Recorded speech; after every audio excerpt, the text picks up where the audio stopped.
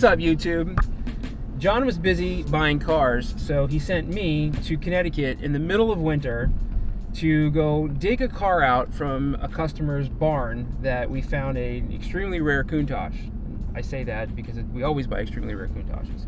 But we're teaming up with Larry from Ammo, and Larry's going to help us get the car out of the garage, and we're going to take it over to his shop, and then he's going to detail it within an inch of its life. So look for a cross-promoted video between the two of us, and I can't wait to see what this car looks like, and I hope that Albert and I don't freeze.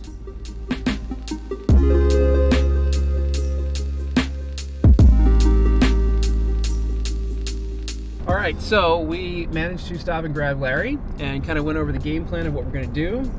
Transporter is on its way to come meet us at the house. We talked to the owner, and everybody is extremely excited about coming to see it. You can see from the background we are no longer in Florida anymore. It's extremely beautiful. Larry's taking us on the scenic route to this guy's house, but this is going to be an interesting day. I get to finally play John for a day and dig a car out of a barn and get to hear the story from the customers. So hopefully everybody enjoys it. What do you know about the car? So the car that we're going to pick up, from the story that I was told, is that this is an extremely rare 5000S, red, black interior, no wing. The owner's got a whole story, which I won't ruin too much because I'm sure he's going to want to tell all of you guys the whole story about it. But it's a very rare car, probably less than 20 of these in the U.S. And it was actually came in as a European car, and not only are we picking up the car, but apparently this guy's been hoarding brand new Lamborghini parts for years in hopes of doing a conversion on the fuel injection system and doing some other upgrades. I know he bought a wing to put on the car.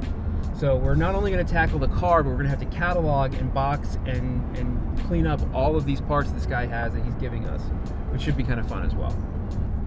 So the car was a European car and originally came carbureted, but because the carbureted cars wouldn't pass any of the DOT's EPA standards at that point, it was some sort of a homegrown fuel injection system that none of us quite know exactly where it came from or how it was put into the car, is on the car currently. So the owner has sourced factory intakes and carburetors and all the parts needed to convert the car to as it left the factory new. So that's part of the hoarding of the parts that we're going to have, is to be able to properly restore this car back to the way that it was when it left the factory in 1984. Oh, wagon, he's fine. Don't worry, I'll get you. Yeah, it's fine. We all have dogs, so. Awesome. I'm Vinny. Vinny, I'm Tony. Nice to meet you, sir. I'm Larry. Larry? Larry. Okay. Albert. Nice to meet you. Oh, boy, George. Hi. Nice to finally okay. meet you. Hi, Dana. Yeah. No, they won't No, talk we're not. about We're not going to anything talk like about. that. So, well, first off, Honestly, nobody cares about that. In the No. like for. Oh yeah.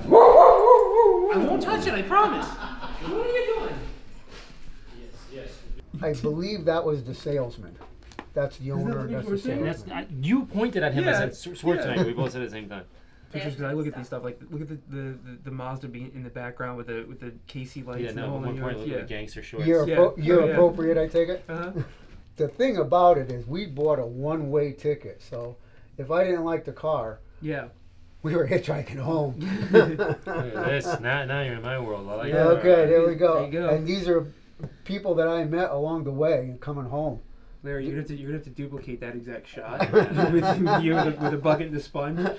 Uh, Oh my God, you guys took the engine out oh, yourself? yeah. Did you really? I did. It's not easy. I mean, we do it at the shop all the time, so I know what that entails to go through. So I've got a Oh, ton, it's ton horrible. of respect to Yeah. be able to have Yeah, you. I've you done do it that. twice. Yeah. I've done it twice. Clutches. Yep. And not burning them up. It's the throwout bearing Yeah. that kept breaking on them. Yep. And there's a picture of it there. This is the service manual. This is the parts diagram. This is the parts Yeah, diagram, which I'm sure he has. I didn't have I don't believe I had a service manual for it. But I definitely want to get, if you, or whatever you have of that Yeah, stuff, it yeah, would if be you want. amazing. Yeah. If you're gonna, she took pictures of it. If you'd rather scan it, we were unsure. If these pictures are gonna come out of here, unless you want to take. I would be careful just because. No, I Yeah, would just- no. Oh, you're gonna I'm scan the I'm whole gonna scan thing? the whole thing. Oh, Yeah. okay, So gotcha. Then, what I may do is I'm sure there's a FedEx around here somewhere. Let's take this with us to the place. I mean, obviously I'm not going to keep this, but I'll No, I'm sure maybe you- when Larry's doing some of his B-roll. Dude, there's been so much trust I in can this sneak whole away. process. Yeah. There's been so much trust that I'm really not all that worried here. Okay.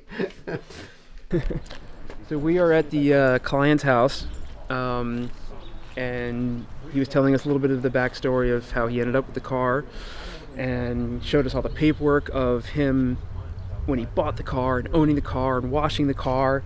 And I know that one of the reasons that we all love doing this is the story behind it, and this is a really, really neat story about how this guy acquired the car. And unfortunately, the car's been sitting for the last 20 years, so we're in the process now of taking it off of the wheels that he had set on there and putting some air in the tires for the first time, and we have a transporter coming to get the car now. But picking through all of his parts and hearing the stories and seeing what this car's been through over the last 40 years has been really, really amazing.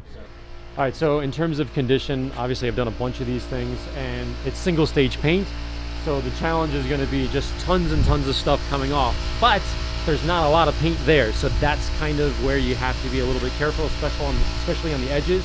But overall, for a car that's been sitting for 20 years, I think it looks pretty good. But once we get it back underneath the lights, I'll be able to take a full sort of diagnosis of it. But I think we're going to have a lot of fun.